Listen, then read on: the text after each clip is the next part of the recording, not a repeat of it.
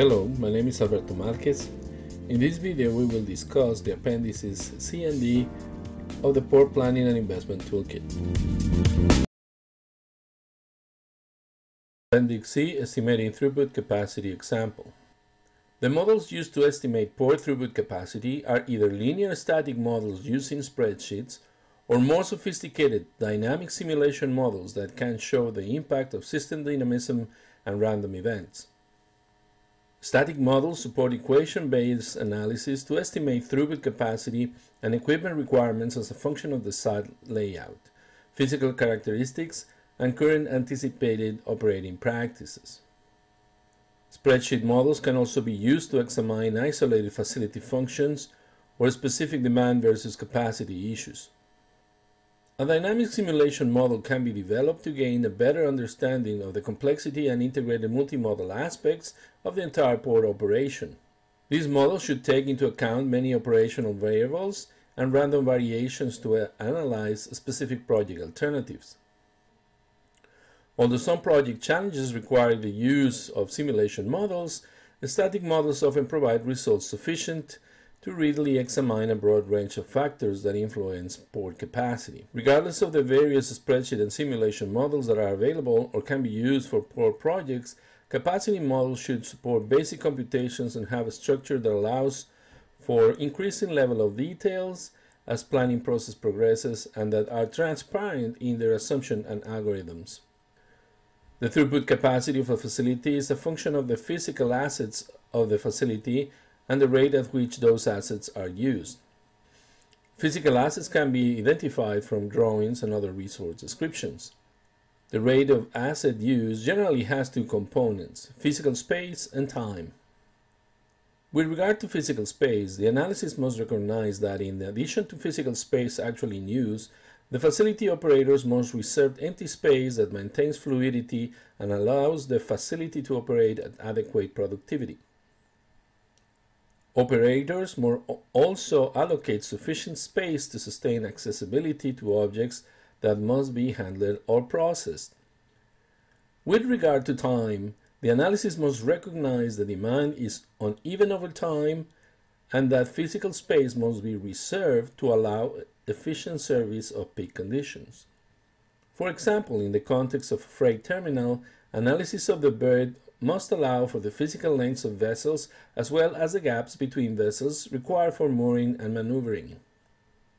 The berth analysis must also reflect the need to have berths available when vessels arrive, even if the schedule reliability is low.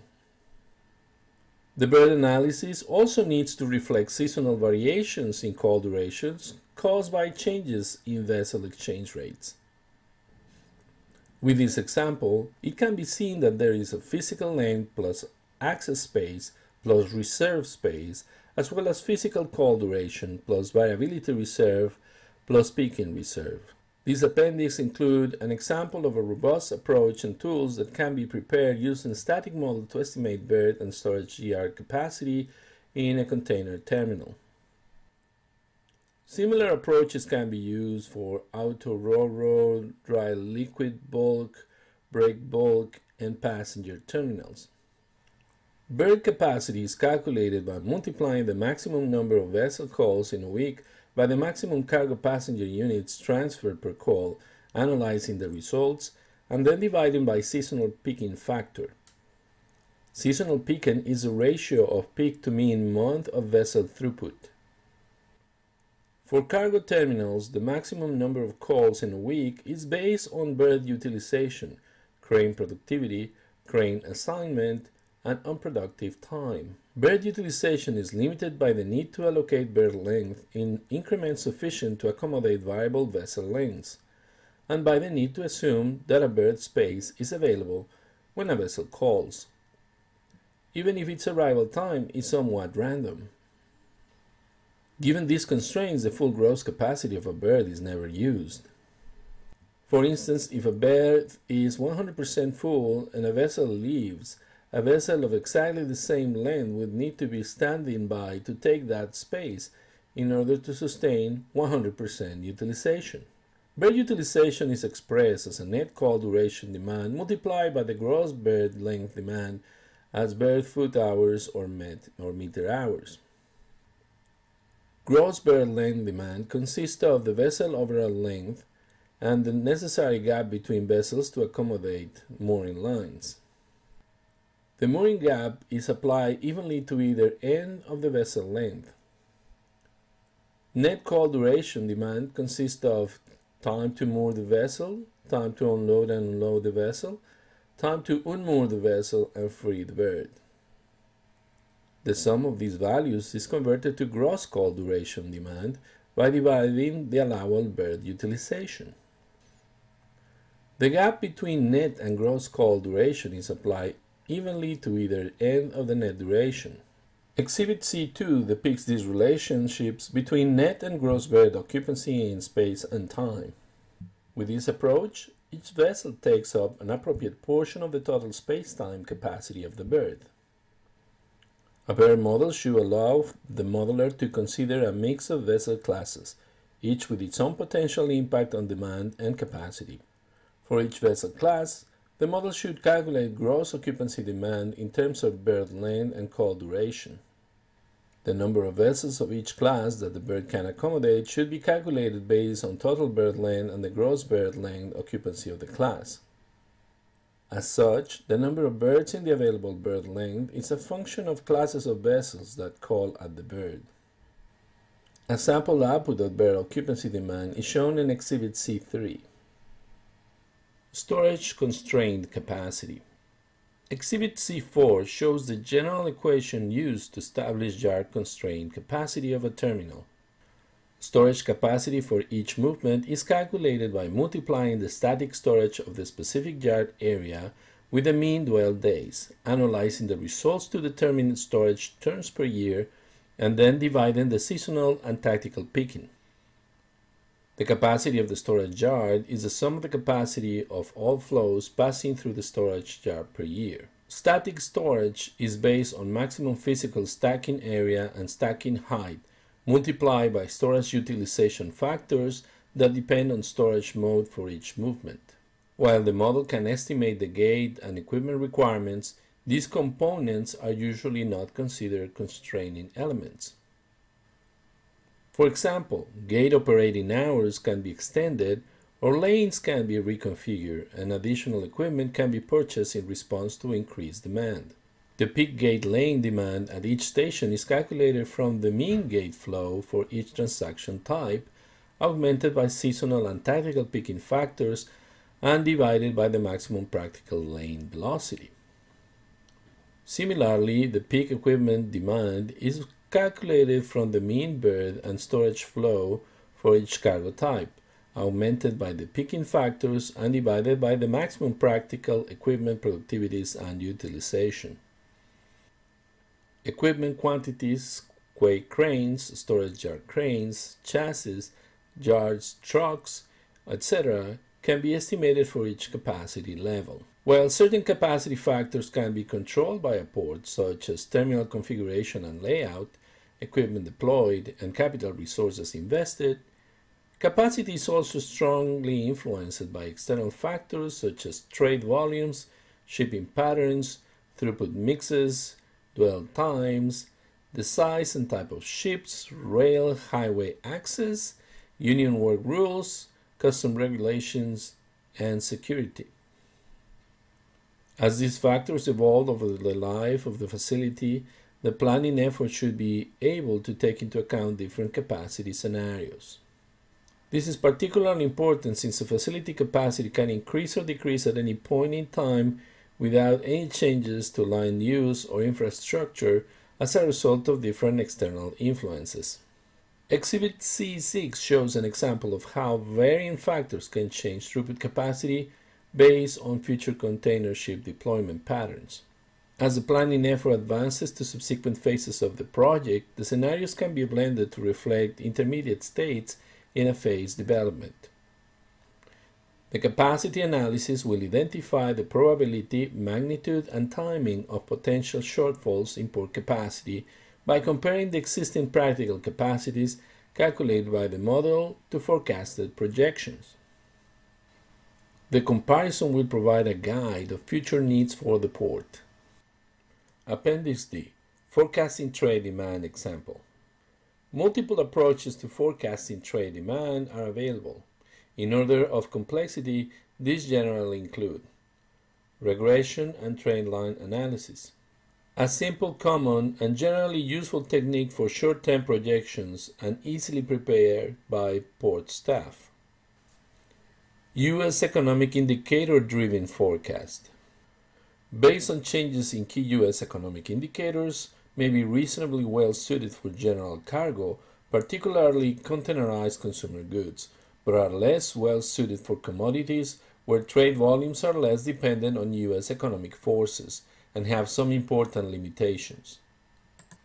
Macroeconomic forecast. Address changes in global production and consumption by country and commodity and are generally purchased from third-party economic modeling firms. They provide excellent detail, but typically do not address port infrastructure or competitiveness issues. Supply chain adjusted macroeconomic forecast. Provide benefits of macroeconomic forecast, but additionally consider factors such as vessel sizes and carrier services, port infrastructure constraints, inland truck and rail connections and cost, and other competitiveness factors. This approach provides the best possible forecast, but can be complex and costly. U.S. economic-driven forecasts used properly may provide useful information and can be developed relatively easy and inexpensively. They can meet near-term forecasting needs, bridging gaps between major forecasting efforts, or suggesting whether more intensive forecasting efforts are warranted. However, there are some important considerations and limitations to this approach. The most commonly cited U.S. economic indicator for port forecasts is the gross domestic product, GDP. It has been postulated by many in the past that increases in the U.S. container volumes can reasonably be viewed as a multiple of GDP growth. As shown in Exhibit D1, container trade volumes grew more rapidly than real GDP from 1990 through 2006, and this growth difference accelerated from 2001 through 2006. Container trade volumes grew at nearly twice the rate of real GDP from 1992 through 2001 and 2.8 times real GDP growth in 2002 to 2006. This postulated relationship offers an appealing proposition, reducing the container trade volume forecasting process to simply taking real GDP forecasts available from a number of sources and applying an appropriate multiplier to produce a container volume forecast. Unfortunately, this simple approach has two fundamental shortcomings.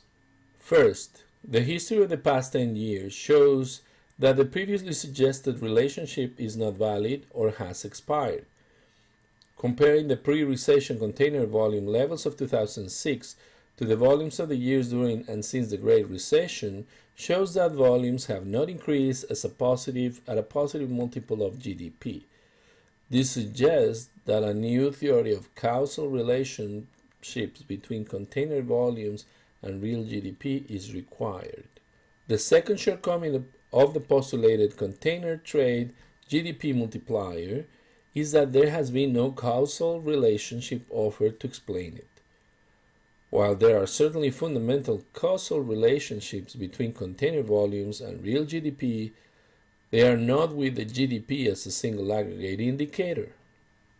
In particular, container trade volumes are closely related with and directly related to one of the major components of GDP, U.S. real import value. Container trade is heavily unbalanced, with imports significantly exceeding exports. Imports were 2.8 exports in terms of 2014 value and 1.4 times export in weights.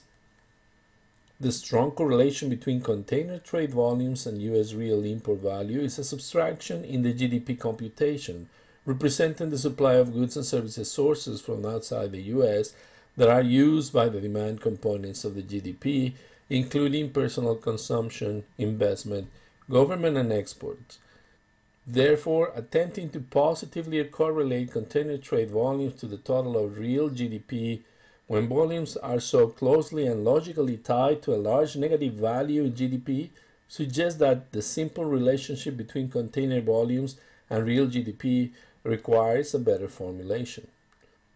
One simple solution would be to use forecasts of real imports as a way to projecting container trade.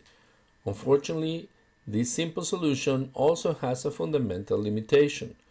Total real import value includes very large portions of unrelated container trade despite the apparent relationships. These unrelated GDP components include imports of services, 22% of import value in 2014, imports of many goods that are carried in vessels but not in containers, such as U.S. imports of oil and other bulk goods, 18% of imported goods value.